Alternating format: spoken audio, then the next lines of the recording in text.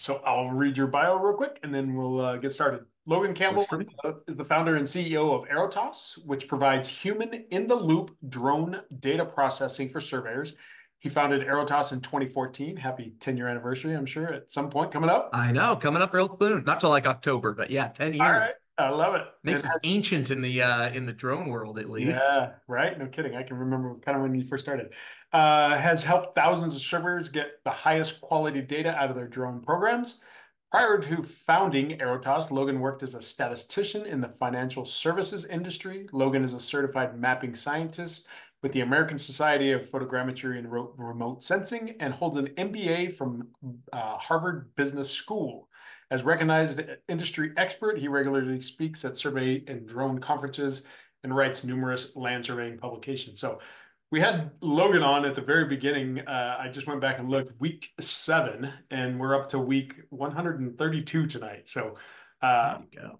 3.5 years later, I'm sure things have changed quite dramatically. And so, Not quite 10 years, but you're on your way, that's for sure. And right? yes, Yeah, exactly. No, it's fun. things So, things have definitely changed a lot over the last 3 years, that's for sure. yeah, exactly. So this will be the last one we did was drone surveys 101. So definitely a lot more informative tonight. So I appreciate your time always jumping on and everything you do for the survey industry as a whole with your presentations and stuff you do at the conferences. So that's always awesome as well. So great to see you there at the last couple of conferences. So Yeah. thanks for your time and I appreciate it. And we'll get started. Drone survey accuracy and how to prove it. And we'll kind of again, always informative, open dialogues, conversations. Throw it in the chat or raise your hand. So Logan will. Yes, please. I do love the chat. I love Yes. anyone that wants to raise their hand virtually or otherwise, or just scream with your microphone off. That works because,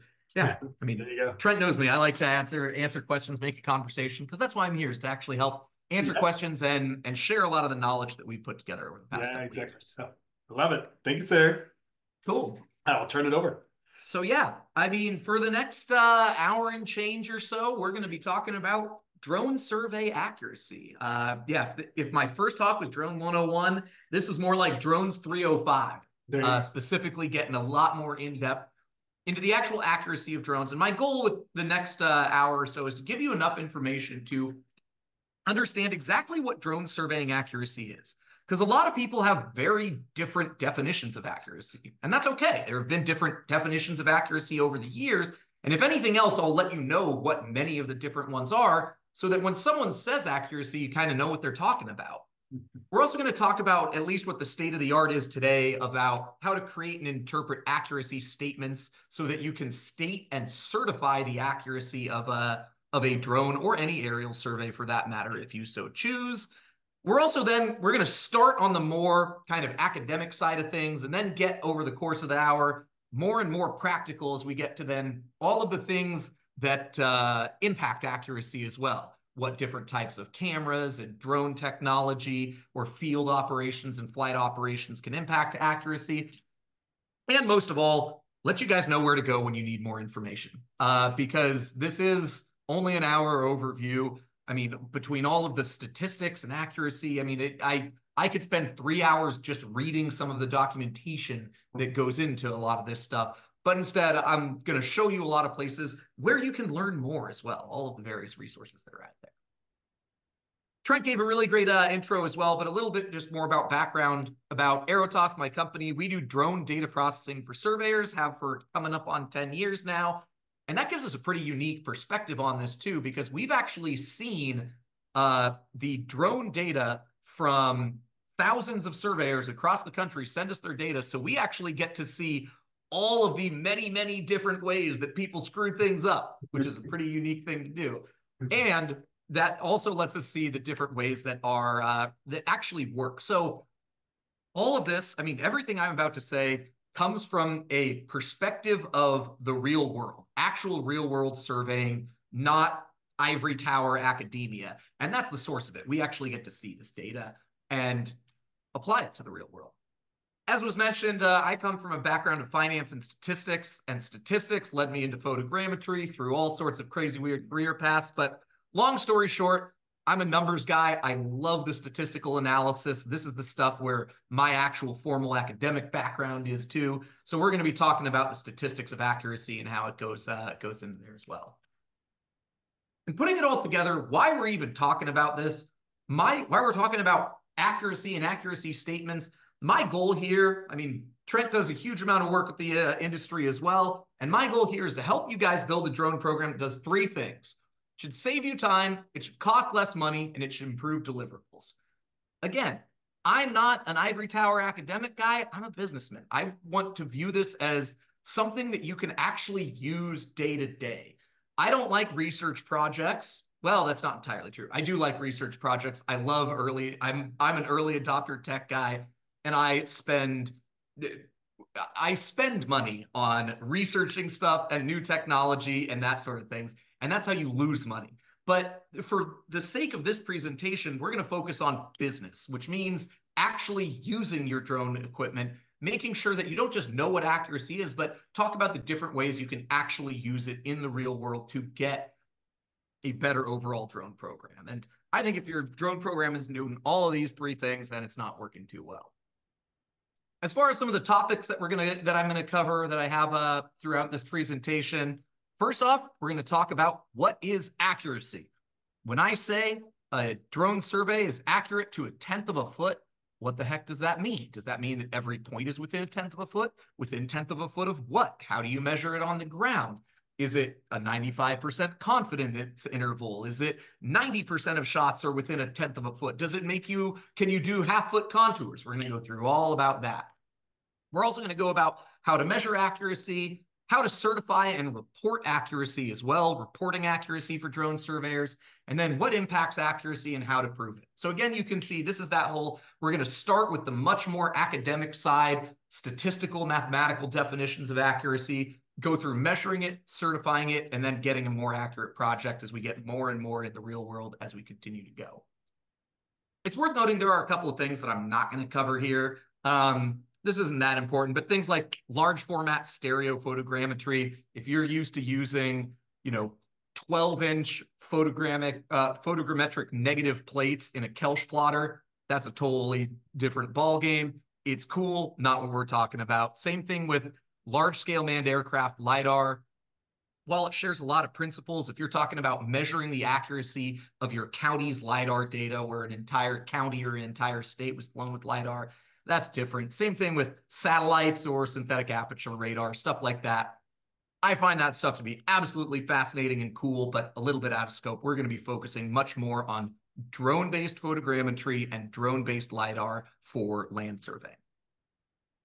But I also like to start, I don't like burying the lead in my presentations. How accurate are drone surveys? How do you prove it? I'll start with the answers and then get into all of the information that backs it up. So, how accurate are they?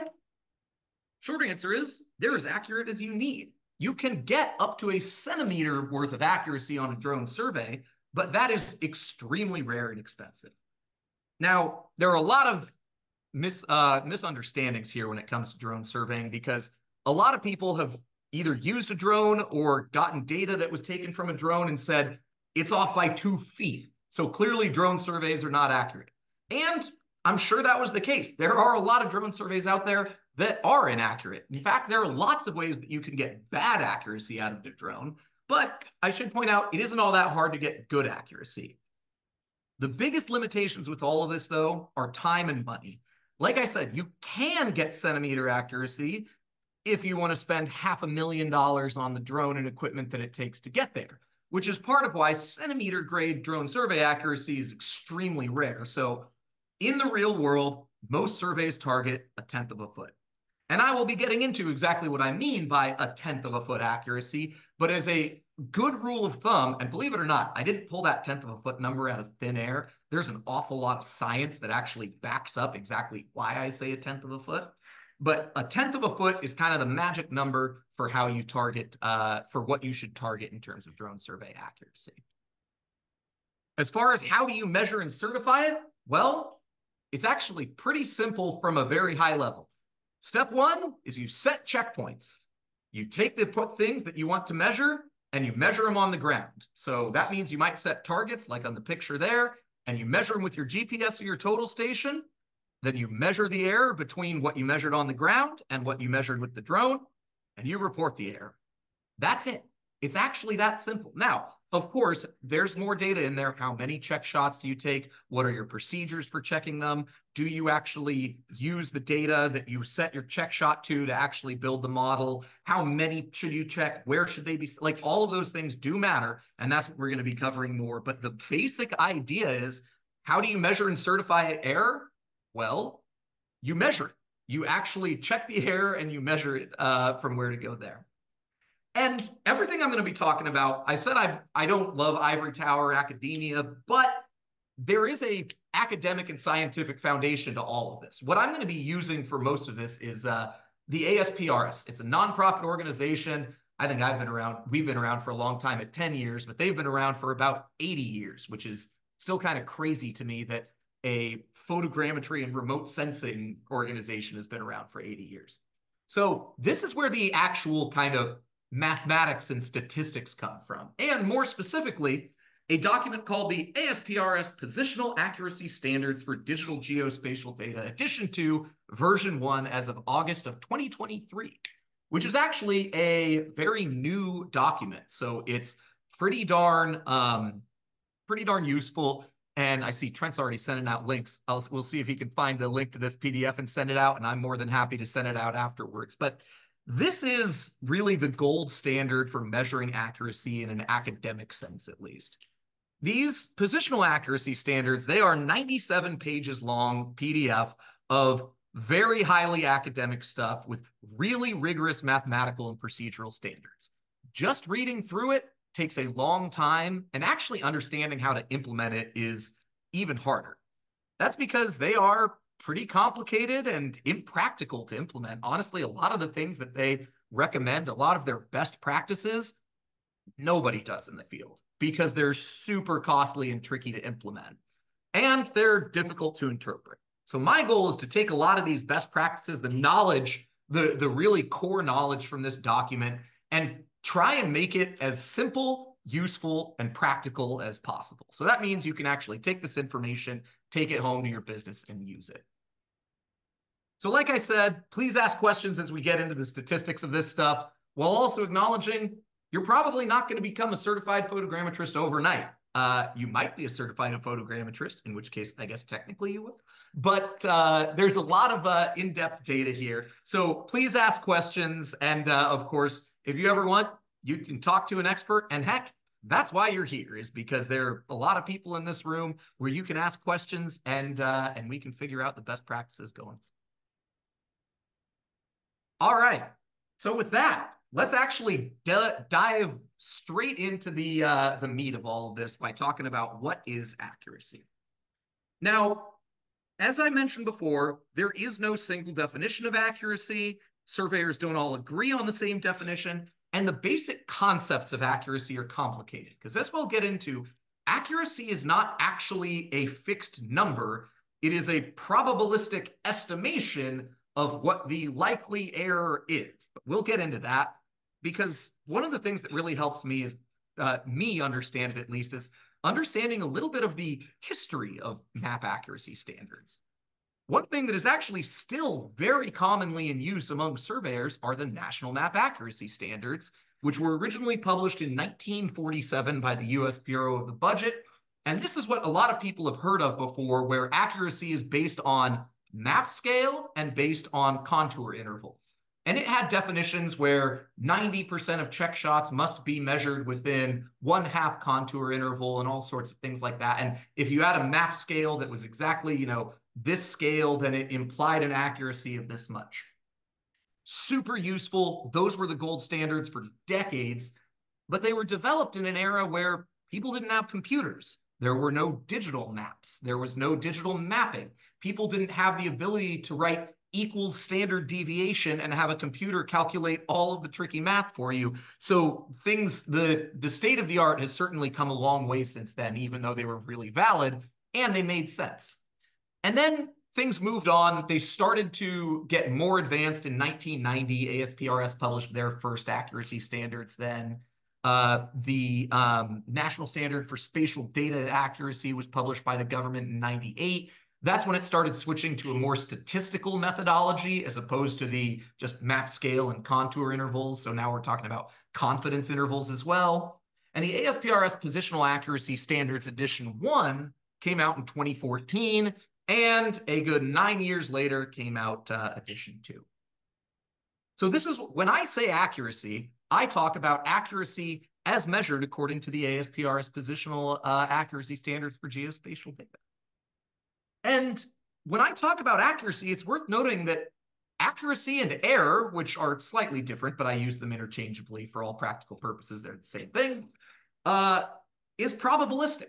That means that when I say a tenth of a foot accuracy, I don't mean that everything's a tenth of a foot off. In fact, if it was a tenth of a foot off, I would adjust it and it would be zero error, which isn't the case. Accuracy and error is an estimate of the likely statistical error of 1 point relative to an unknowable truth. We don't know actually what the truth is. We do our best to estimate it. We might use ground-based GPS or a total station, or we'll mark a point and call it 5,000, 5,000, and that is the truth. But we don't actually know. Every error has estimates, and these all go together and create this standard normal deviation. This idea of a standard normal deviation that, yes, you want as many points close to that middle zero error, but you have a few points that might be 1/100th of a foot too high, a few points that are 100th of a foot too low. And if everything is done right, you have the same approximate number of points that are slightly too high or slightly too low. I'll pause for a second and make sure that see if there are any questions, because I know statistics and standard deviations and standard normal curves can obviously get a little bit tricky here. We could do a whole class on that. Oh, yeah, we could. And just wait, because it gets even more complicated. I Because love it. as much as I love the standard normal distribution where you have errors are always the same, this idea of kind of probabilistic error, in the real world, not all error is normally distributed. You have something that is often called skew, where this is the way that I like to imagine it here. If you have hardscape, you measure it and call it exactly 100 feet, you are equally likely to have your drone measurement say 100.1 feet or 99.9 feet. That's a normal distribution, and that's what's common on hardscape. But in vegetation, if you have a foot worth of grass and you're trying to measure the true ground underneath that grass, sometimes, and if the true ground's 100 feet, sometimes you'll hit it right on the nose at 100 feet. Sometimes it'll measure the top of the grass by accident, and it'll say 101 feet. But it's never going to be a foot too low. You're never going to get 99 feet. So you have this idea with skew, and this is common in vegetation where things are skewed high, that you have a lot of points that are higher than the ground actually is, but very few and basically no points that are lower than the ground is. That's really common in LiDAR with vegetated areas too. And it's not even a bad thing. It's because this is just more of an acknowledgement. This is the way of the world. There's error in the world. You're not going to get rid of all sources of error in the world, whether it's statistical error, noise from vibrations or from temperature, or the issues looking through the air, the issues of GPS propagating through the troposphere. All of that causes error. Our goal is to just estimate it and measure it as best we can. As part of it, there are also concepts of accuracy versus precision. As a general rule of thumb, accuracy means how close something is to the real point on the planet, and precision is relative accuracy, how close things are to one another. A way that I like to point out is that if you use a total station set up over an arbitrary point, like set it up over 5,000, 5,000, that's super precise because everything is really tight relative to that arbitrary point you set up, but it's not that accurate because it doesn't know where on the planet it is. So at least in drone surveys, the way you can get different things, as a general rule of thumb, using any sort of onboard RTK or PPK will get you very precise data when you're doing an aerial survey. But for accurate data, you need to use things like ground control points, programming your base station over a known point, or getting an Opus solution on your base station and correcting everything relative to there. So there's your basic accuracy versus precision thing as well. But going forward, we're going to be talking mostly about accuracy with this because that's, although the concepts can be applied to both accuracy and precision. So now to take it one more step further, what is that gold standard for accuracy nowadays? It used to be that kind of half contour interval. According to the ASPRS positional accuracy standards, and this is where, again, the academic gold standard for aerial surveyors is something called the root mean squared error. It is very, very, very similar in concept to a standard deviation. And basically, the root mean squared error is the sum of squares difference between what the drone measured and the independent check shot. You take the independent check shots and the drone measurement, and you calculate effectively the standard deviation, again, technically a root mean squared error difference between the two of those, and that's your error.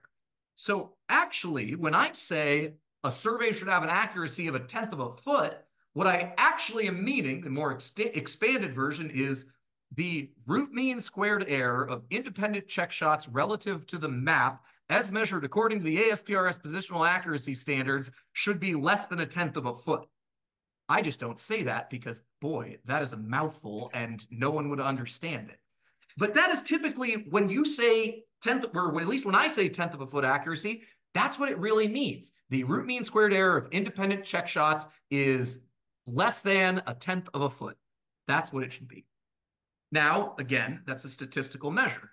Does it mean that every single check shot, or if you took 1,000 measurement points, that they're all going to be less than 1/10 of a foot? Not necessarily, because it's statistics. It's probabilistic. There is a chance that it is above that. That is very, very normal. So that's the idea of root mean squared error. That is the concept. But to even continue making it more complicated, accuracy has multiple dimensions too.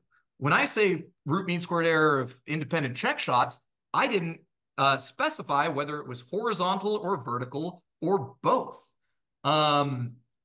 And the idea behind that is that horizontal and vertical accuracy are oftentimes different, and that's actually okay.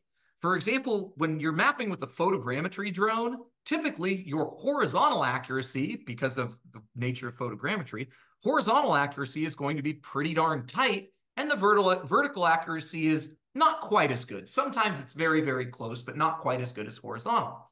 And LiDAR data is often the other way around. The vertical data is really good on LiDAR, but the horizontal data, because it can't pick up things like paint striping or sharp horizontal features, at least not aerial LiDAR, is a little bit worse. So just being aware that accuracy can be different in different dimensions can definitely go a long way. And likewise, accuracy can be different between non-vegetated and vegetated data as well. So your accuracy on hardscape is almost always going to be better than your accuracy in vegetated areas. So if you were following the strictest version of the standards, you would actually report two versions of accuracy. A non-vegetated accuracy, that's for hardscape, and a vegetated accuracy for areas with a lot of vegetation. And again, the idea, vegetated accuracy is less. Should be worth noted, that's typically only for LiDARs where you use vegetated accuracy, because in photogrammetry, you can't see through trees. So there is no actual measurement there. You only have the one level of accuracy for photogrammetry. But with LiDAR mapping, you also have this concept of vegetated vertical accuracy. And another thing just to be aware of, this isn't even captured in the standards that well, but just be aware that accuracy can be different across sites. If you have a whole bunch of ground control points set in one side of the site and nothing set on the other, that other side might be less accurate. Or in a site like this where you have a parking lot with hardscape, it might be super accurate. And then you might have the woods here where you have LiDAR data, and looking through the woods is actually pretty easy with LiDAR data. And then you have this field of crops, which is, believe it or not, one of the hardest things in photogrammetry or LiDAR together is low-lying grasses and dense crops. Those are very, very, very difficult to get true, accurate ground level. There are a couple of ways that you can use post-processing to get better accuracy out of it, but it is definitely among the more difficult things to do with aerial surveying. So accuracy, at the end of the day, it's root mean squared error. But what accuracy is not, though, that a lot of people confuse with accuracy, is a couple of things. First, resolution of the imagery. A lot of people incorrectly believe that if the image is higher resolution, then the end survey is more accurate. And that is not the case. You can get a million megapixel camera, but if the GPS is bad, and if the control is bad, and if the inertial measurement unit and geolocations and camera lens calibration is bad, it doesn't matter if you can read every word on a manhole. Higher resolution does not necessarily mean better accuracy. Same thing, map scale is no longer equal to accuracy. That used to be the case. That used to, and a lot of surveyors still use it that way, right? Like, I need a 20 scale map. I need a 40 scale map, whatever it is, with the idea that that has an implied accuracy. And that's the way that it used to be under the old national map accuracy standards. But in modern digital photogrammetry, maps and accuracy need to exist way before there's any map scale. At least in my world, I mean, we're drone data processing. We don't work with printed maps. Maps don't have a scale when we're working with them. We can zoom in and out just by scrolling the wheel. So map scale is just considered by best practices. It's no longer a good indicator of accuracy. Accuracy is not necessarily tied to map scale. Same thing with contour intervals. It's so easy for me to take a 1 foot contour interval and with a couple clicks turn it into 1/10 of a foot contour intervals if that helps me visualize whatever I'm looking at on the project. Or say, hey, this data is accurate to a 1/10 of a foot, but because of the elevation changes, I only want 10-foot contours visible on here. So you can have a 1/10 of a foot accuracy with 10-foot contour interval. So again, contour interval is no longer considered equal to accuracy, and the standards all back that up as well. So ground sampling distance, also known as resolution, map scale, or contour interval are no longer considered good ways to express product accuracy. So just kind of to wrap things up, at least with the definitions of accuracy, what it is, accuracy is a measurement of the amount of error you can expect between your survey and the truth. Error is probabilistic. It's not going to be perfect, and it's not always the same across a site. And actually, there's one last little complicating factor, which is there are two components of accuracy in a drone survey. One is the error of the drone, and also this RMSA2 that I mentioned there is the error in measuring the ground data. Believe it or not, drones have gotten so darn accurate and so good that in some cases they can be better than the GPS that you might have used to measure your ground control points. That's another one where, thankfully, with surveyors, most surveyors are aware that your good GPS is good, but not perfect. I've run across some people, particularly those that work in either earth moving or constructions, that set up their GPS and it says, oh, the error on this point is 0.003 of a foot because my Trimble, it's good to 0.003. And I hate to break it to you, no, your Trimble GPS can absolutely not get accuracy down to 0.003 of a foot. Some people believe that. It can get accuracy, and I cover this in just a little bit, but typically it can get to about 3, maybe 400ths horizontal and about 500ths of a foot vertical is about what you can expect. The highest quality that you can get from RTK or PPK-based GPS, and anything accuracy beyond about 4 or 500ths of a foot typically needs to be done with some sort of laser scanner or a total station or something along those lines. I'll pause again for a second and see if anyone has any questions about what is accuracy. And give myself a chance to drink some water. I was going to say I had to unmute myself again. You had the surveyor's favorite slide earlier, precision and accuracy. Yep. Oh, that's up there a lot, and yet many people still aren't aware of that all of those are a thing. Yeah. Or sometimes have a hard time visualizing them too. So yeah, in correlated. I mean, it's so common, especially with drone surveys. You process a drone survey, you put it up, and all of your check data is off by 3.5 feet in exactly the same direction. That means probably that your survey is very precise, but not accurate yet, and you can correct it. And again, shameless plug, those are the type of things that we deal with literally every day, dozens of times. It's very common, and in fact, that's just the nature of a lot of these workflows. And just being aware of it and knowing how to correct it, that's what really matters. Good stuff. Cool. All right. So let's talk about measuring accuracy now. So like I said before, accuracy is this root mean squared error of independent check shots. Here's the actual formula if you really, really like high school statistics, or the way that most people do it nowadays is in a spreadsheet or in software. No one is calculating root mean squared error. In fact, it's part of why this wasn't the standard in 1947, is because actually calculating a root mean squared error was kind of a pain in the butt before we had spreadsheets. It's not that the mathematical concept wasn't there, it's that the computing power wasn't there. So yeah, being able to type it into a spreadsheet, or like I said, more commonly use the data that is in Pick4D or Trimble Business Center or Global Mapper or whatever it is, that's where it's processed. And when you measure your error, you want to measure the root mean squared error of independent check shots. Now, it's worth noting there's a difference between ground control points and check shots, but it's very slight. Ground control points are marked targets that you use when you're making a map. And checkpoints, independent checkpoints, are marked targets that you don't use when you're making a map. A lot of people think, oh, I need to set this many control points, this many check shots, I need to mark them differently. That's actually not true. In the field, there is no difference between ground control and check shots. It's how you treat them in processing that actually makes it different. So if you use it, mark it as a ground control point and use it as part of either the photogrammetry process or the LiDAR geolocation process, then it's a ground control point. And if you don't use it for that and only use it to measure the accuracy, then it's a check shot. That's a pretty important thing too, because I feel like even Pix4D, if anyone's familiar with Pix4D, it's the most common photogrammetry software out there. When you mark your ground control points, one of the first lines on the quality report that it brings up with a big green check is the error of the ground control points.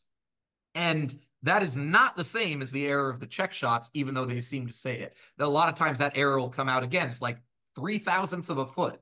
That's the error of the ground control points measured to themselves after the error triangulation process. The independent check shots, that's actually your gold standard. So you got to make sure that those are separated a little bit. And things do get a little bit trickier when you're dealing with LiDAR, partly because LiDAR makes horizontal measurements really hard, because LiDAR is naturally uncolorized. Any colorization that comes in LiDAR is actually applied after the fact. Typically, a drone will have a camera attached to it, and it's all done after the fact. So you can still do it by using colorization, using intensity, but it's just worth noting it's a little bit trickier. And now, the standards, I should point out, when we are measuring accuracy, the rule of the standards is that the ground control data should be twice the target accuracy of the final product. And what that means, and here's where that kind of 1/10 of a foot magic number comes from, if you want a 1/10 of a foot accuracy on your aerial map, your ground survey data should have a target accuracy of 0.05 of a foot. Now, 0.05 of a foot, that's also not pulled out of thin air. That is about the maximum precision that you can get out of GPS. And this is even according to the manufacturer's website. Don't trust me on that? Okay, let's go to the Opus website as well. Opus shows this as well, that 0.05 of a foot is about like 14, 15 millimeters or so. That's about what you can get with a 3.5 hour Opus solution.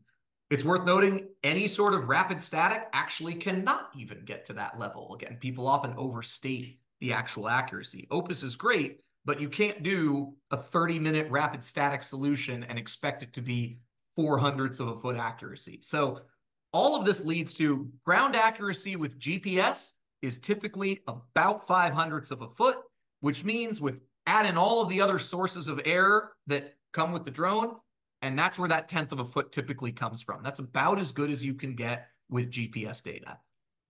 To get better than that, you need to start bringing in lasers. And yes, there are many ways to do that, but it's worth noting that if you're using a GPS-based system, which almost all units, even I should point out, LiDAR units, even aerial LiDAR units are constrained by the accuracy of the GPS that is on them and the GPS that is shooting the ground control points on the ground. So that's part of why I target that 1/10 of a foot accuracy.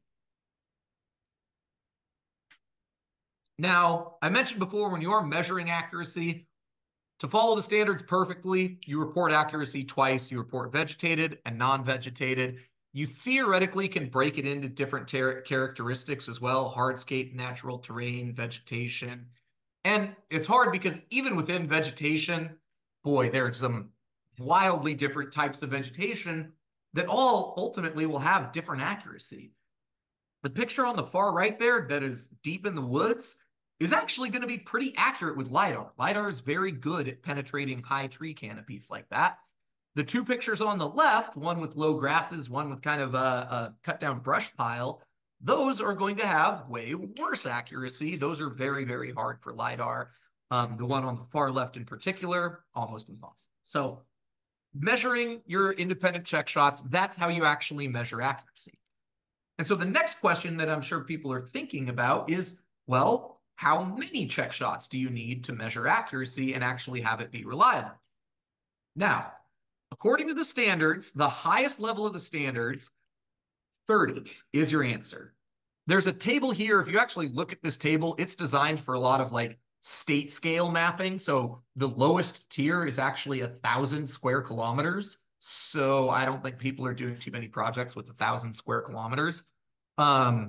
So the answer is 30, and there's some statistics and science behind that. It has to do with the central limit theorem, but the short answer is 30 to be in compliance with the strictest level of the standards, 30 each for vegetated and non-vegetated, with a maximum of 120. Now, I should point out, in the real world, that is overkill.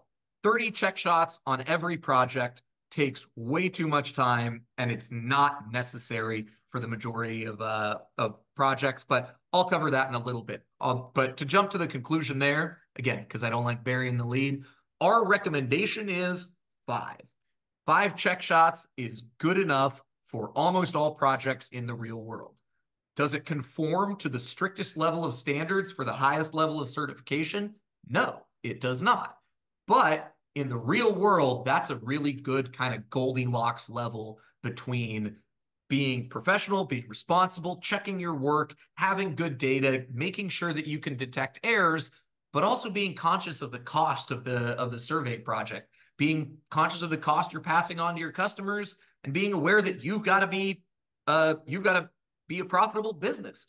You have to be able to be cost competitive if you want to keep getting jobs. And so we have found that 5 check shots is about that Goldilocks number there. As far as where to set them, there is no, perfect standard of where to go, but spreading it across the terrain is a good rule of thumb. If you can, set some at high elevation points, set some at low elevation points, but also acknowledge that part of the reason we use a drone survey is so you don't have to hike all over a site with a GPS unit and set control and check shots. So a lot of times, this picture on the right is of a real site we did in the mountains of Central California, and it is brutal terrain, absolutely brutal. It's either poison oak, super dense sagebrush, or sharp rocky cliffs. Like it would take 2 hours just to walk from one end of the site to the other without having to carry and set equipment. It's brutal. So acknowledging there are limitations and using good judgment, right? Set control as good as you can and make sure that you have experience to know the limitations of the check shots. This is where that kind of like talking to an expert helps too, because you can be aware of the limitations like, hey, I really need the accuracy in this low riverbed to be good, but I can't get down there to verify it. What can we do to make sure that the project is accurate? Because there are a few things you can do, ranging from setting check shots in other areas to making sure that your GPS data is really, really spot on and that you can rely on that pretty heavily. But also, even when you measure accuracy matters as well. What we have on the right here, 3 different point clouds with different algorithms applied to them, basically. The top one is just a raw point cloud where you can actually see there's a lot of noise. Some points are high, some points are low. The middle one, we apply a smoothing algorithm to it. And you can see it's smoother, but there's still some jagged points. There's a fairly large, whatchamacallit, where's my laser pointer thing? I think I have a laser pointer. There it is. You can see like some points up here that are pretty high and jagged. If your check shot is near there, it's actually going to show kind of high error. And what we have here is the smooth average of these points. Now, mathematically, this one on the bottom is more accurate. In fact, it smooths out the error and it does some really cool mathematical stuff here where this is the world of statistics that I love. Again, going back to the central limit theorem, this idea that you can actually get better error than any single point in a LiDAR point cloud by averaging out the idiosyncratic error. And what you're left with is when someone is good at processing, when you apply the right smoothing algorithms, you can get your error much, much tighter after processing the data to some level to actually get really good data, clear out a lot of the noise that way. But as far as when you measure error, according to the standards, and this is one of those things where I don't like ASPRS because they're too academic, they're too strict. They say you only measure accuracy once at the absolute end of a project. And I don't like that idea. I like in the real world, I like the idea of measuring early and often. Academia says measure it at the end, but that way, if you make changes if you discover error at the end, you're hosed. You have to do the whole thing from the beginning. It's super, super costly. We really recommend that you should check your accuracy briefly at every stage. Make sure that you didn't make any human mistakes, any blunders, because honestly, mistakes happen all the time in the real world. Whether you set your rod height wrong, or you used the wrong vertical datum or the wrong horizontal datum, you forgot to localize for this or that, or you flew it on 2 different days and there's a 3-foot gap between the 2 days. Like, these errors happen a lot, and they're not a sign of negligence. They're a sign of this is a really, really complex thing with a lot of human steps. So we're big fans of checking data early and checking data often. And it should be noted that sometimes big mistakes happen. Blunders are what they're called, where I think the standards are kind of mean on this. A mistake resulting from carelessness or negligence, not to be confused with error. And this is the idea that you set a point and it's off by 5 feet.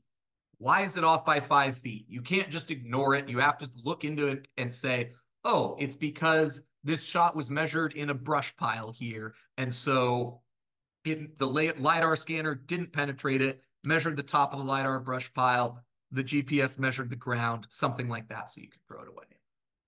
But then at the end, you take the root mean squared error, and that is your final accuracy, and that's what you can actually report is the root mean squared error, independent check shots before, relative to everything else.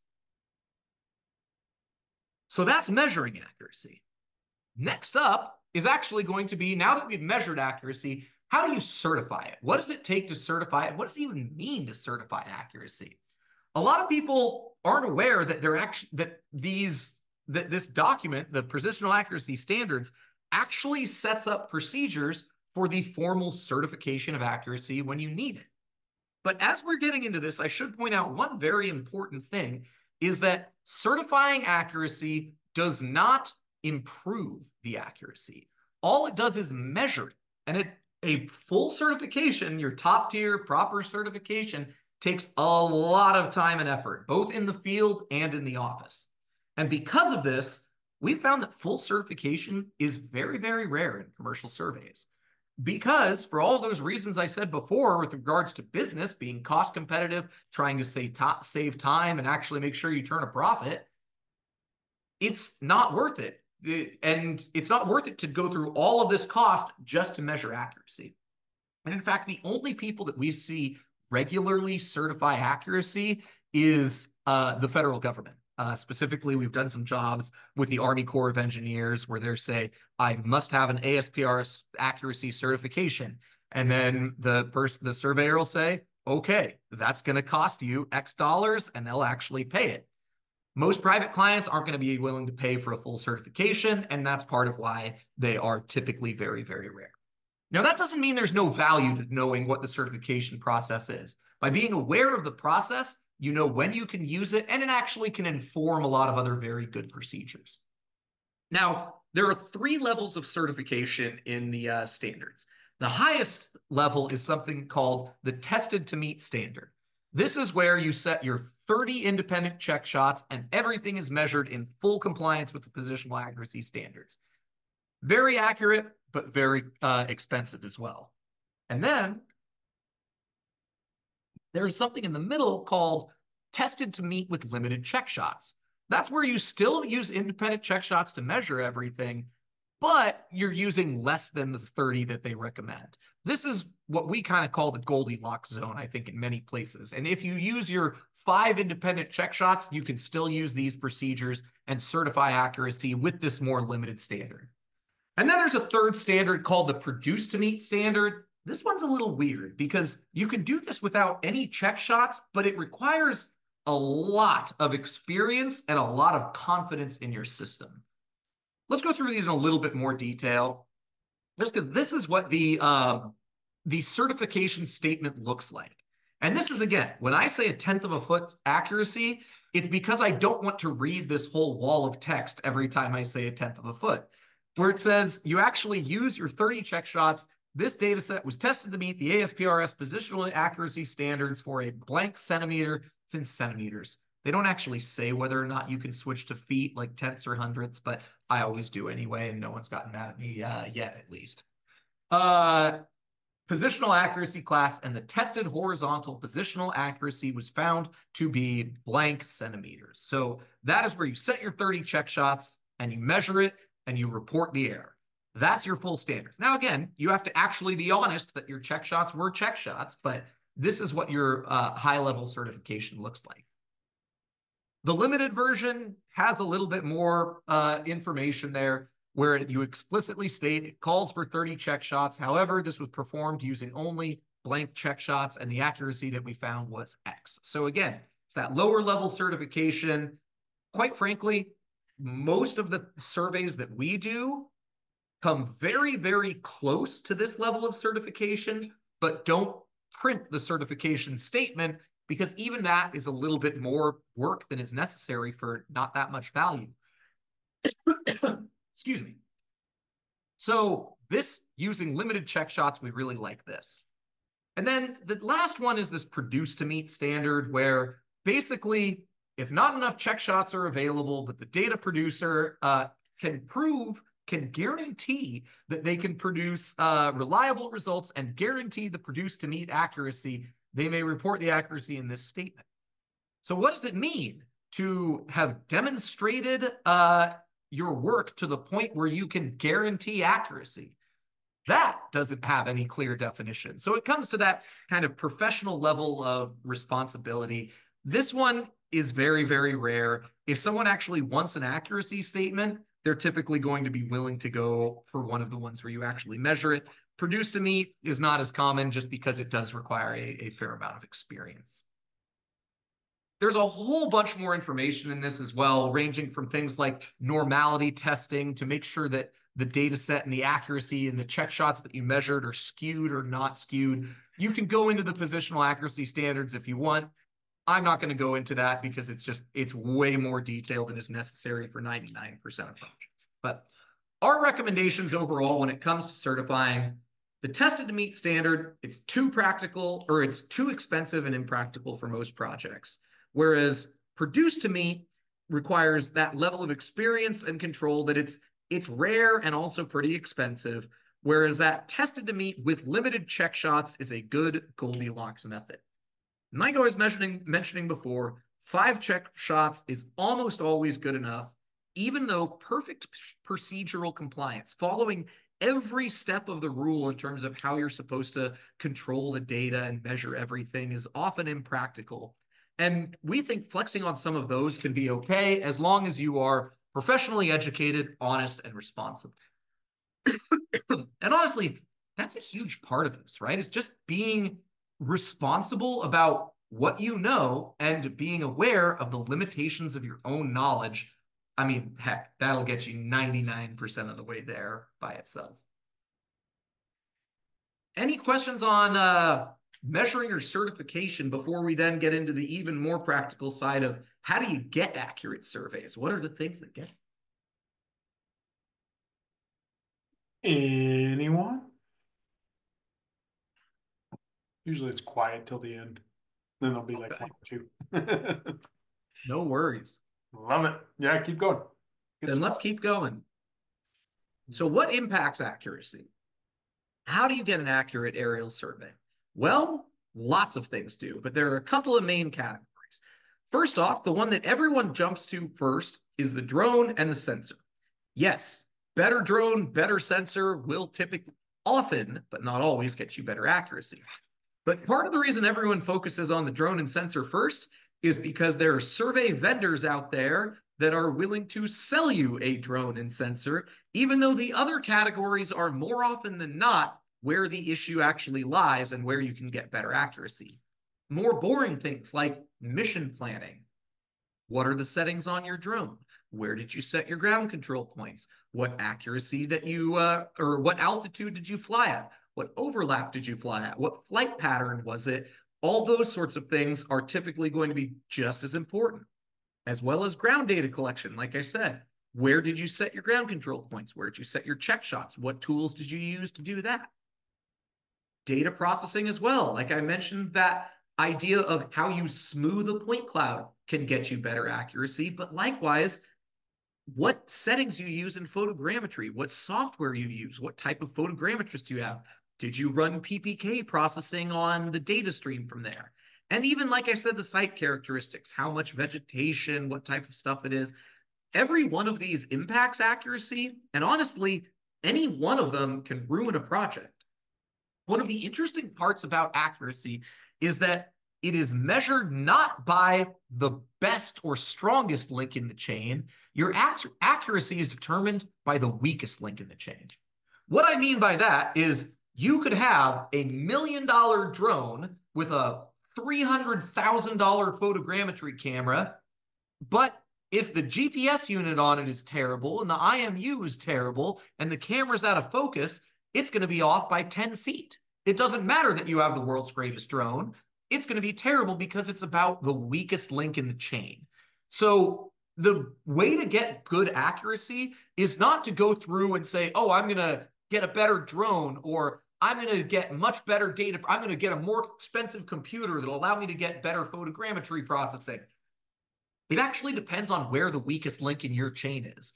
And it's different all around there. But to go back to that kind of accuracy thing, target accuracy, according to us, right around 1/10 of a foot. That's what we think you ought to be targeting to get there. So if you're around 1/10 of a foot accuracy, then you are about on par with the best surveys out there. Yes, you can get better than that, but boy, every single one of these steps starts getting really, really, really expensive for every little bit beyond 1/10 of a foot you want for aerial surveying, at least. Lens filters and Adobe Lightroom. What are your thoughts and concerns using those? Yeah, let's actually talk about that right now because that's a great question. Thank you. Um, as a rule of thumb, I don't use any of those. Now, lens filters and Adobe Lightroom for adjusting the images is very good at making an ortho photo prettier. It's about getting the white balance levels right. It's about getting the lighting right, and it makes it look nicer. However, it doesn't add quality to the data or it doesn't add quality to the model in terms of the accuracy of the model, and in some cases can detract from the accuracy of the model. So as a rule of thumb, and great, I'll admit my own bias here. I come from the statistics and photogrammetry side. If you want a really pretty ortho photo, I'm not your guy. I'm the statistics guy. I know how to make the numbers add up. I don't know. I am not an artist. So don't come to me with that, or at least if you do, be aware of my own limitations. It's part of why I don't use it. I, on the other hand, often just embrace the fact that their lighting condition changes, right? You're flying a drone and halfway through the clouds broke and it was shady on half the site. and then there's this weird colored line, and then it's sunny with shadows on the other half of the site. Yeah, it looks a little bit odd, but it's fine. It's the accuracy of the data that matters. And you can mess around with the lens filters in Adobe Lightroom and like change your white balance there. And that's not going to improve the accuracy at all. It might make it prettier, but that's not my focus. So you can use it to improve the overall visibility, like what your orthophoto looks like, but we don't think it's necessary.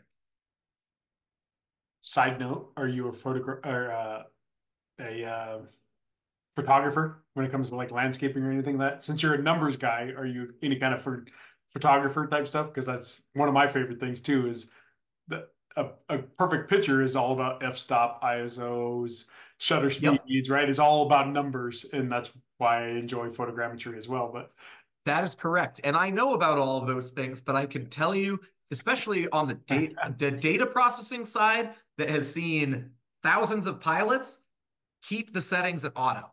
Keep the drone settings at yeah, auto. Is right. it possible like you're chasing that tail of like what's the difference between 900ths and 9.5 hundredths of a foot? And what I have seen before though is people trying to tweak the settings right, then leave the settings from a previous project and or get it wrong, and it ruins the data and makes it out of focus or completely like so blown out that you can't see anything. Auto settings they get you a level of operational reliability and that sort of thing. Yeah, Um, nice. as far as white balance, can it increase the amount of ground that post processing can model under tree coverage? Yes, getting the right lighting, white balance, and exposure values for the camera can help. And that's part of why we actually recommend keeping the cameras on auto. It's actually worth noting, white balance is not the setting that can help under trees, it's exposure value. So how much light it is, what might seem something washed out versus like too dark. Exposure value, keeping that set to automatic so it can actually change over the course of a site can help get you better data underneath either tree coverage or in shadowed areas. But in nearly all circumstances, just keeping your drone settings to auto is going to be the most reliable and best way there. So that's our recommendation, at least. Nice. Perfect. As far as drone quality as well, I want to talk about just a couple of different drones. These are two drones that are, I would say, are okay, not great. These are ones that are a little popular. There's the Autel Evo 2, which people have been buying because it's not a DJI drone and it's a little bit more affordable. And quite frankly, I also know that they give better dealer margins. So the dealers definitely are pushing this more than DJI drones. Um, we don't love it because it's got a linear roll. Both of these cameras, or the one on the left, the Autel, has a linear rolling shutter camera. It's got some issues syncing the GPS on top with the actual camera image center location. It's kind of a mess to process. It's okay, but it's not great. The one on the right is the DJI Phantom 4. The Phantom 4, I should point out, was the absolute workhorse for 4 or 5 years, but it's just old. It's no longer being manufactured. It's not RTK capable. Any modern survey drone, 8 years ago, you couldn't get a good RTK survey drone. You had to rely on something like this. But nowadays, you want one with RTK, whether it's the Phantom 4 RTK, which, for the record, if you have a Phantom 4 RTK, keep that drone. We love that thing. That is an absolute workhorse drone. It is boring, but the accuracy is super, super great. Unfortunately, it's discontinued as well. But our recommended aircraft, for anyone who wants to know, our favorite right now is actually the Mavic 3 Enterprise RTK. It's about 10 grand all in. Mechanical shutter, photogrammetry drone, and honestly, it's way more capable than people think. We have seen very, very high quality surveys up to a couple hundred acres with a drone like this. The only downside is it's not LiDAR. Now, I don't think people need LiDAR on every project, and LiDAR drones are way more expensive and way more of a pain in the butt to use. So if you don't need it, don't need LiDAR, don't use LiDAR. Use a photogrammetry drone, and this is our favorite, just kind of basic workhorse. This is your Honda Civic. It's going to run for 250,000 miles, and it's not flashy, but boy, it'll get the job done and be reliable. If, however, you do need LiDAR, The DJI M350 with the new L2 LiDAR sensor, that's our favorite LiDAR system out there. That one's about $35,000, $40,000 all in. It is the easiest to use. The newest sensor has great accuracy. We love that. But it's a lot bigger, more expensive, and kind of a pain in the butt to use relative to its little cousin, the Mavic 3 Enterprise RTK.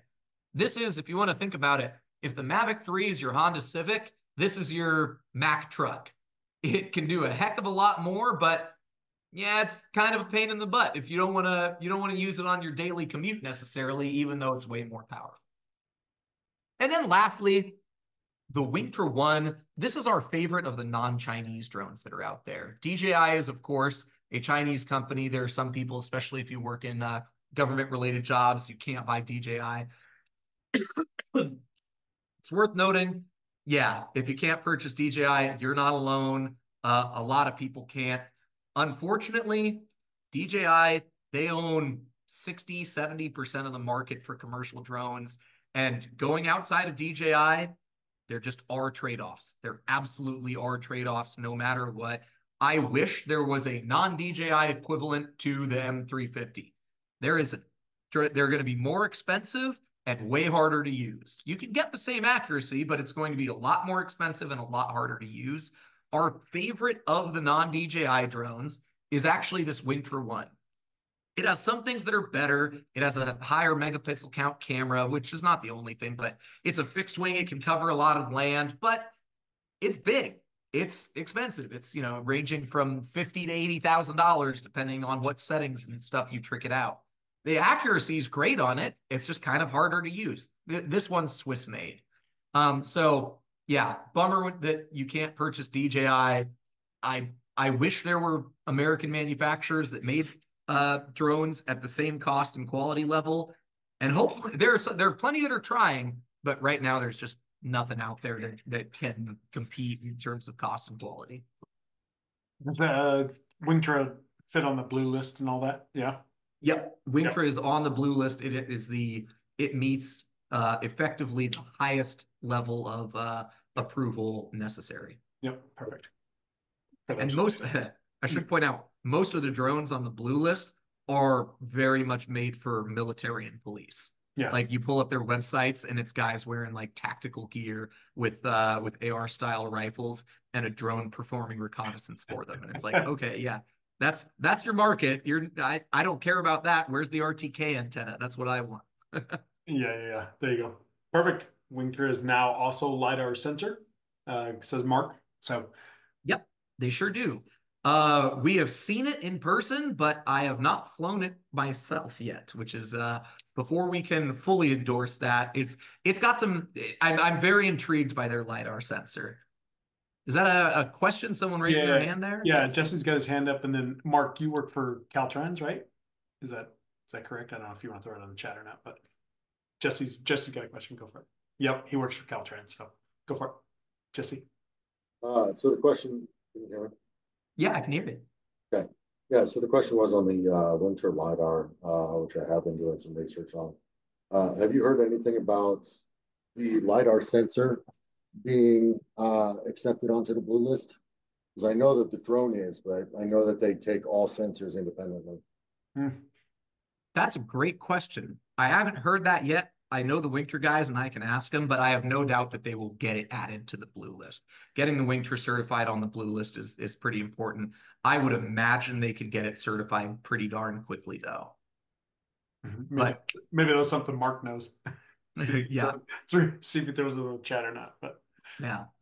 I will point out, though, for Mark working at Caltrans at least, this is one of those other weird things with Caltrans, too. I'm not going to name names, but we work for a lot of surveyors who are subs for Caltrans and absolutely use DJI drones on Caltrans projects all the time. I don't know. And that's honestly very common in a lot of, sorry. Yeah, of course. Wingtra is on the blue list, but Jesse's question for Mark was the Wingtra LiDAR sensor. Is their LiDAR sensor. Is that on the blue list? That'll be interesting because I know the LiDAR sensor itself is from a Chinese manufacturer. But then again, even the Wingtra drone, I think like it's almost impossible to get things that doesn't touch Mm-hmm. some component, right? Even if it's just the motors, right? The motors come from a Chinese supplier. That's one of Yeah. the more common things. Yeah. So Yeah. Yeah. I don't know. It's a great question. Yeah. No, this is a great question. But yeah, it's very interesting to see uh, how different people get around these regulations. Because again, I work for a lot of companies that are subs for, I mean, like I said, Caltrans, Army Yeah. Corps of Engineers, Yeah. just about any DOT in the country, and people will be using DJI drones as subs, but the actual state agencies themselves cannot buy them. Yeah. And there's some interesting stuff too that I could talk about the legal side of this, which I find fascinating. Is our DJI Phantom 4 RTK good if we paint it orange? I won't tell, that's for sure. And then I Mark, like to put a mustache on my drone and spectacles. That way they can't tell who it is. uh, Very sneak. Spy and versus then spy stuff. Mark chimed in and said lidar is the same as rock robotics. So maybe it isn't, but Yeah, so maybe that'll be good if it is. cool. We'll see. Yeah, exactly.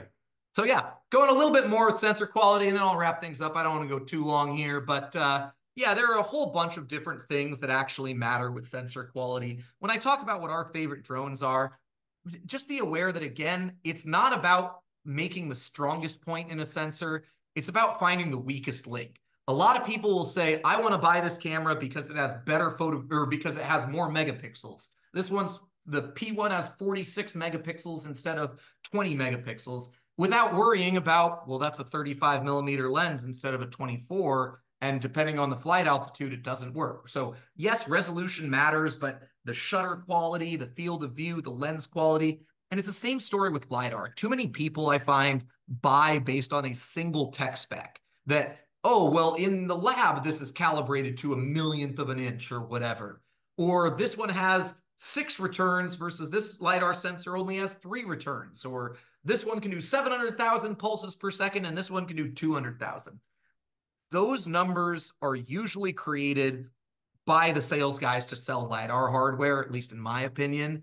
It's all about, again, just being aware of what that weakest link is. And usually, not always, but usually more expensive hardware is not what's going to get you better accuracy. It's better procedures. And that's where we get to that kind of concept of mission planning, right? Mission planning is, in our experience, the source of most errors. That means just things, what altitude you want to fly at, and I'll just go through some of these slides because I'll give everyone access to the actual slide deck later. That's no problem at all. What altitude you fly at? Are you flying too high or are you flying too low? Believe it or not, flying too low is a problem we see a lot that makes accuracy worse in many cases, especially if you don't set enough ground control points. You have what we often refer to as, at least internally, as like the drinking straw effect. You're so close to the ground that it's like trying to survey by looking through a drinking straw. You're so close to the ground that you can't actually see a wide enough area to triangulate and calculate everything appropriately. So don't fly too low, don't fly too high. Altitude absolutely matters. Same thing with obliques. Without getting into all the details, 75-75 is our recommendation for photogrammetry, and 60 to 65% is actually our recommendation for LiDAR. I should point out that's actually quite a bit higher than manufacturers recommend with LiDAR by going to 65-65. That's because we think what we've seen in the real world is having a little bit of operational redundancy really matters, especially when you are doing sites in vegetation. Giving the LiDAR sensor multiple passes where it can cover the same point multiple times. If you do 60-65, mathematically, you're covering the same point about with 3 different passes, about. And that gives it 3 chances, 3 different angles from which it can penetrate the vegetation. And we found that to be operationally more redundant, especially because other real world errors happen too, whether it's elevation changes that you didn't see or expect, and this makes it a little bit more robust, all the way to the memory card had a bad data sector on it, and so while it was writing the LiDAR data, it skipped for a second on one flight pass, and so you don't have data for a chunk, and so you get it on the way back. increasing your overlap can do that. So we recommend 60 to 65 for LiDAR. We found it to be more operationally reliable, at least. There's some other mission planning things like nadir versus oblique data as well. Our recommendations, nadir images straight down will get you good enough accuracy in almost all survey cases. Now, there are some exceptions. For example, if you are surveying the facade of a cliff for structural integrity, oblique images help. If you're doing 3D modeling, a lot of people say, oh, I want to, maybe you're making a 3D model of it that someone will use in a video presentation for a client. Sure, oblique imagery will help with that. If you're modeling something that you want to put as a new level in a video game, sure, oblique imagery will help with that, but it's just, it's not necessary. Rob has a story for that. He's actually the Grand Canyon. So we were fortunate enough to fly the Grand Canyon for the Skywalk, and we were able to get waivers and everything. And Rob went out and did that work. But very similar. He just texted me at the same time you were talking about that. He's like, "Oh, something we did at the Grand Canyon?" Question mark. So yep. yeah.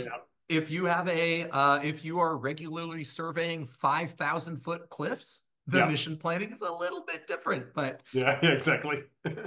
And so we actually have a client that we've worked with as well to do some Grand Canyon sites. I didn't actually get to do it, but it was, I think if you look at it top down from a map, it looks like a 10, 15 acre parcel that they were going to be putting in a water pipeline. And it's like, wow, that's going to be super easy. That's no problem. And then you look at it in profile and there was 5,500 feet of elevation change over that 10 acres. And it's like, oh, this is going to be a real tricky one for you. Yeah, they're actually so a side note is like the rim to rim, they're replacing a lot of the water line in that rim to rim hike right now. So may or may not have been associated with that, but yeah.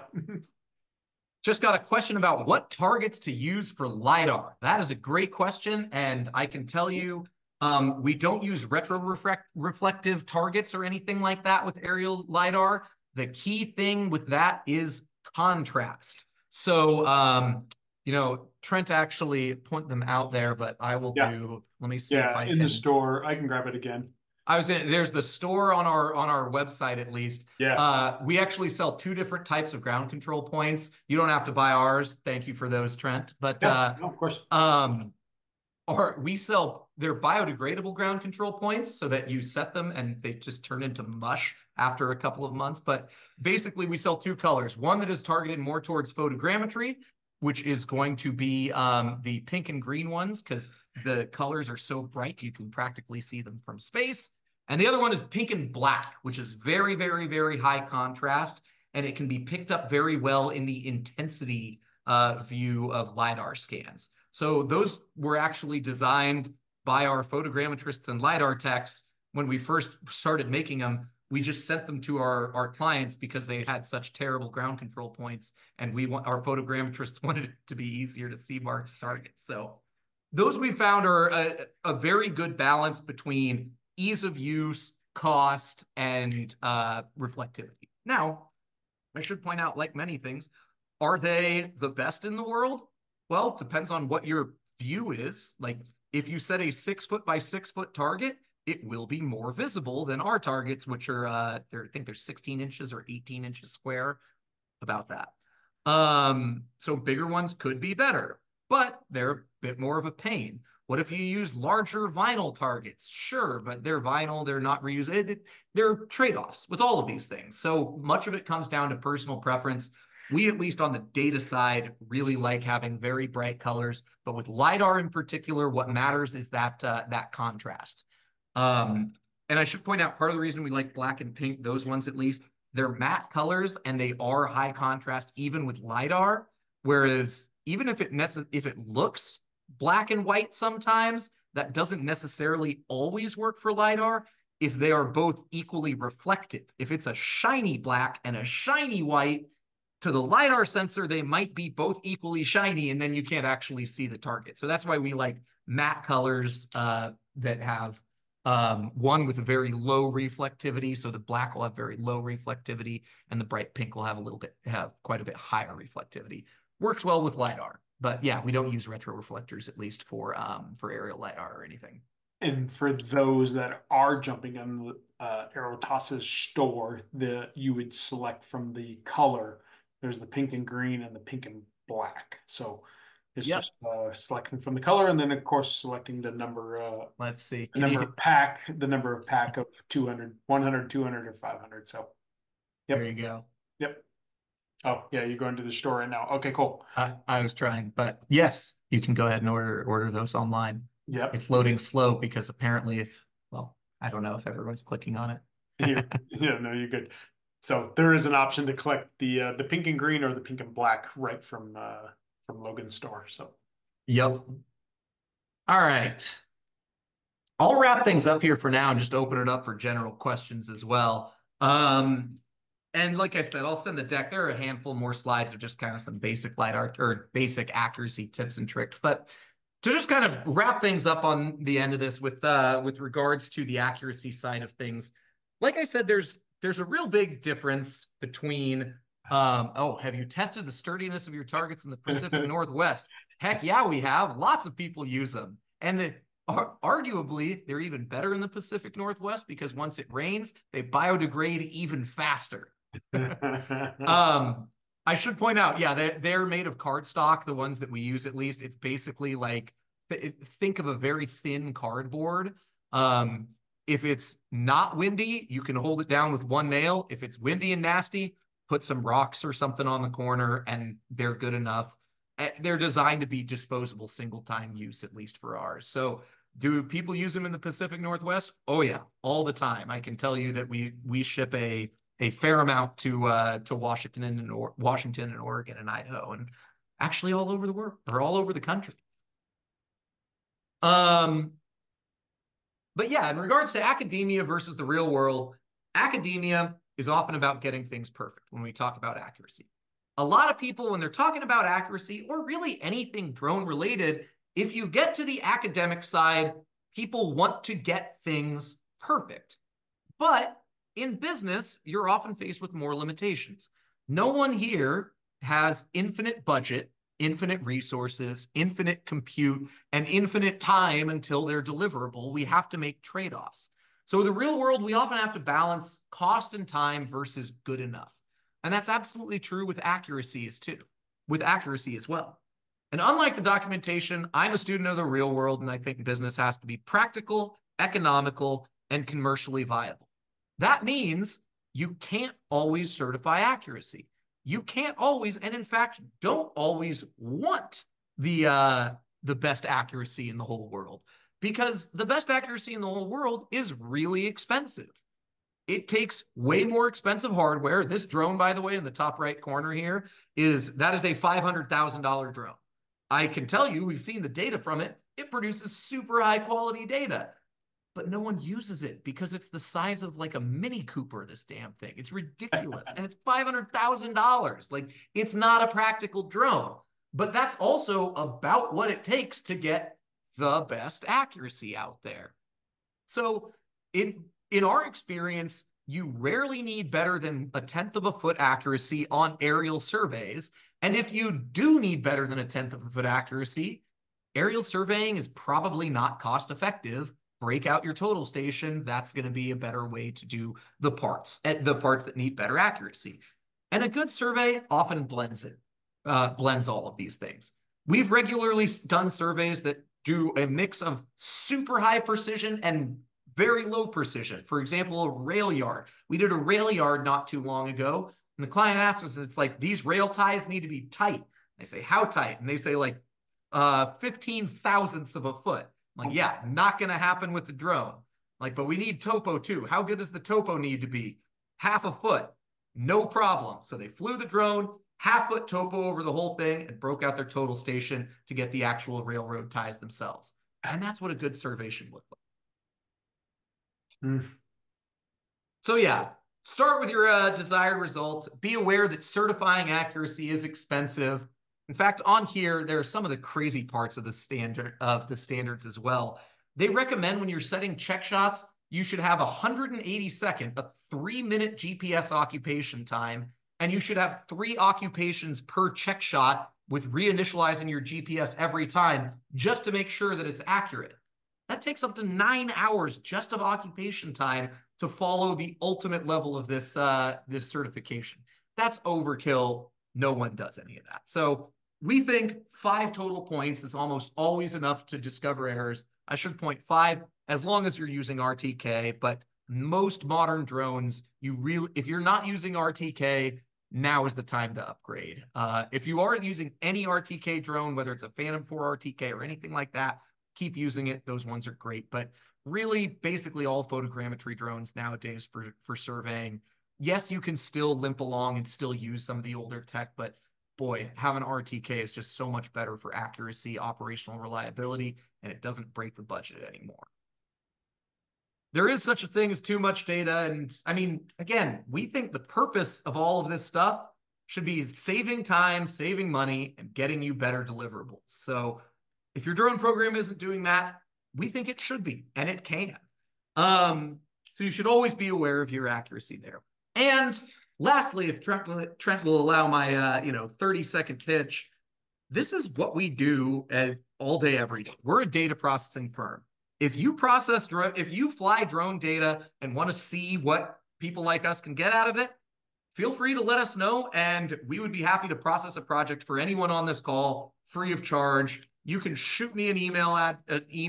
My email address is right there. Scan the QR code if you want, but we would be more than happy to process a free project for anyone just to see what our data is like. Granted, of course, we want to turn you into a client. That's what our end goal is with all of this stuff as well, because that's what our business is. We are a team of photogrammetrists, LiDAR technicians, CAD technicians, and drafters that put all of this together every day. So that's what we do. But that's all I had there, Trent.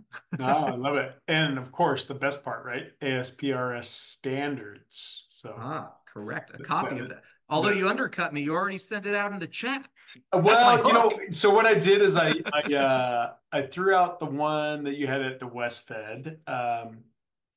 But and I typically will throw those in kind of a Dropbox. But yeah, for those definitely interested, one is even as checks, right? Let's see how well your data is and how well you're doing and that kind of stuff, right? Like like you said at the beginning, how much bad data have you really seen? It's almost like a caddy at a country club. How much bad golf has he ever seen, right? Oh my How much gosh. bad data has Logan ever seen and his team ever So seen? much. So So much. it behooves of you to, I guess, even check your own data when it comes to that kind of stuff. And so it great presentation. I will tell you as a direct message, someone who doesn't do anything, and this is the best compliment you can get as a presenter. Um, that someone has nothing to do with drones, but has kept my attention the entire time, which is why I love you and I've loved interacting with you. You're full of high energy and being able to It's important to get a big cup of to get a shot of espresso right before any right presentation too. before you That present. certainly helps. That is awesome. I love that. There's so much into this, and like we said, from week 7, when you first came on with us at Mentoring Mondays to week 132, how much has changed. The RTK, so the Mavic 3 Enterprise RTK seems to be Yeah. bread and butter for probably most survey companies and the most Yep. economic survey companies. To the bigger firms with the Wingtras, right? And so Yeah. you provided 3 different options, and so I would imagine most smaller survey firms will probably look into that Mavic. I will tell you, us at Diamondback and Rob and some of the stuff that we've all done is all with Mavic 2s non RTK. Oh, you got to upgrade. See, I No know. RTK and a rolling shutter, Yeah, especially on larger sites. yeah. Those ones get real dicey. What do you? Okay, so going with that, what's the biggest site for a Mavic 3 RTK? We've done 1,000 acres. Holy moly. There you go. Yep. That's awesome. And beyond that, it's a cost thing. Yeah. Where Oh, of like course. you're Of bumping course. up again, like just do Yeah. an aerialist, right? Hire Yeah, an exactly. airplane. Just hiring an aerial firm at that point. Yeah. No, I love Yep. that. Great stuff. So anyone is more than welcome to unmute. I think I saw. Oh, Jesse's got a hand up. Go for it, sir. Oh yeah, Logan, I'm gonna grill you now. Heck Thousand yeah. acre site.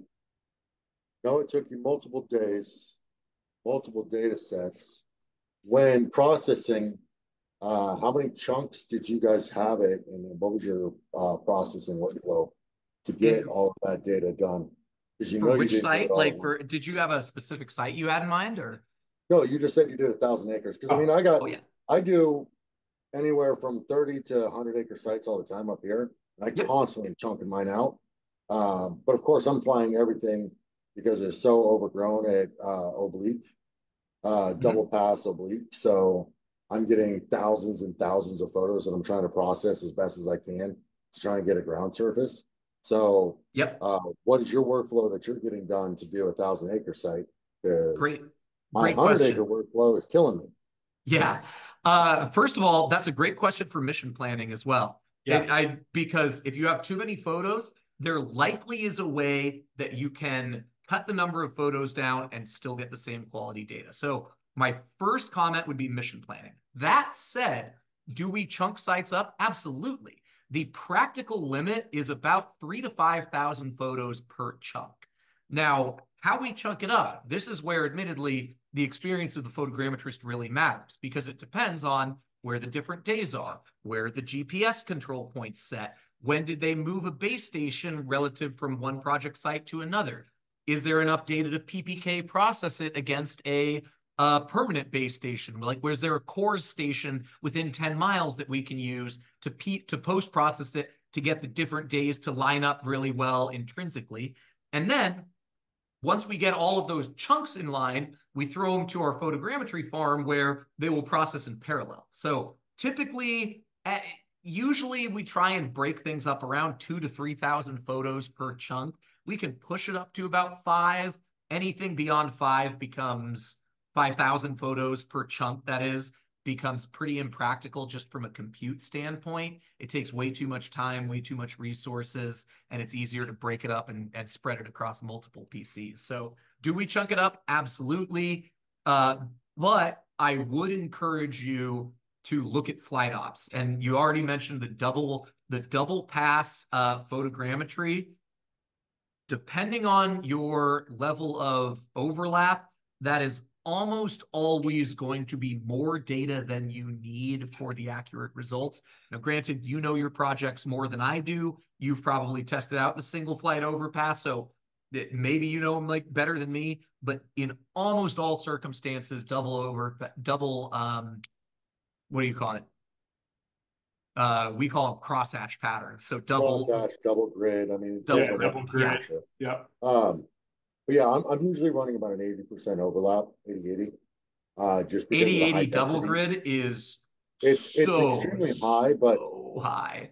when you're working from basically the Cascade Range out to the ocean, it's not only do we have high density up top, we have high density below. So I'm doing everything that I possibly can in a photogrammetric world to generate some sort of model that I should be using LiDAR on, but I can't afford And I was going to say, this is one of those things. it. You're burning so much cost in terms of time with processing and all of that. Yeah, it sounds like that's a site for LiDAR too, because I would have to. It's still cheaper than putting guys out there though. Yeah, oh yeah, still cheaper than putting guys out there. So that's light. Solution one would be LiDAR if you can afford it, and solution two would be I would take a look at the overlap. But also the other thing that is weird with doing photogrammetry in vegetated areas, and this is pretty counterintuitive, but you actually get better accuracy by flying higher much of the time. So if it's heavily vegetated, peg that to 400 feet, or maybe with a wink and a nod and not telling anyone, push it up to 500 or 600 feet. but you can actually, in highly vegetated areas, get better modeling, better accuracy, and less data at 400 feet altitude. So I would encourage you giving that a try. All right, I'll give that a try on one of my next ones. I'm Yeah. gonna say And that sounds like an oxymoron right there. it totally is, but it's one of those circumstances where it works. I would encourage you do on the next time you do a 100-acre site, do a single flight at 400 feet, 75-75 overlap. That should take about 2 flight batteries, so maybe Yeah, about 40 minutes or so, and that'll collect you, depending on the drone, somewhere between 700 and 1,000 photos. That's a hell of a I'm lot running easier the to M3. process. Good Lord, Jesse, what are you flying on your I fly flights? the M3E until Okay, I Yep. can. okay, I do actually have a quote from Frontier for the yeah, uh, new 300 with the L2, right, and they're selling to me for like 36 or something like that. yeah, Yep. That's MSRP. That's standard for the whole kit and caboodle with the M350 with the L2. nice, nice, Nolan asks, by the way, Pix4D Matic or Mapper, or what's in your yeah, typical workflow? yeah. We actually still like Mapper right now. Matic is faster and easier to use, but our photogrammetrists really, really, really love getting into the weeds of camera calibration and doing our own custom PPK software and changing up the image geolocations and making settings and shift block changes depending on where base stations are used. So Pix4D Mapper is still more powerful with more control. Pix4D Matic is where all of the development resources are going. It's getting very close. Um, we've actually been partners with Pix4D for a while. We've actually been helping them on the development of Matic for the last 2 years. It's come a long way and it's close. It's getting really, really close to being feature complete with Pix4D Mapper, but it's not there yet. So right now, we have licenses to both, and we use Pix4D Mapper in probably 90+% of photogrammetry cases. Wow. All kinds But of shock and awes tonight. I love it. yeah, not Great. Agisoft. That's a great question. In There the you go. same way that a lot of people avoid DJI for geopolitical risk, Agisoft is a Russian company, and Pix4D is a Swiss company. And all else equal, I will be buying my software from a Swiss company. Oh, Yeah, Agisoft is a little bit cheaper, harder to use, but especially with geopolitical stuff. I mean, there was a while where people were concerned, like, wow, they're going to get sanctioned. We're not going to be able to do this whatsoever. And it's like, yeah, that's a real risk. didn't realize we're getting into politics tonight. Yeah. So who wants to talk about Chinese supply chain issues now? This is awesome. I love it. It's the thing. I don't like delving into politics, but you can't avoid it. We I work. get it. I get it. It's when there are people commenting in the chat, I'm not allowed to buy this drone because of political Yeah, issues. absolutely. And Boy, as a businessman, I wish I could ignore that, but that's not the way the world works. Then I love it. sticking our head in the sand isn't the right way to do it either. No, So, this is awesome. I love this. Who else? Come on, let's keep going. Somebody's got to unmute themselves. Mark, you got to have some more from Caltrans aspect. Come on. Nolan's here we go. Oh, Jesse's got more. What do you got? oh, NSRS Right. You 2025. know I Now we're could sit getting here all deep. day. I will be honest with this.